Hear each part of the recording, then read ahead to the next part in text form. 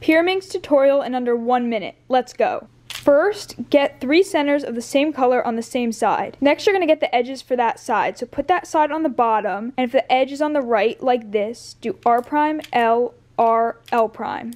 And if the edge is on the left, like this, do L, R prime, L prime, R. When this step is done, you should have 1 fully completed side. The final step is to get the last layer. There's 5 cases. First, we have 2 edges flipped.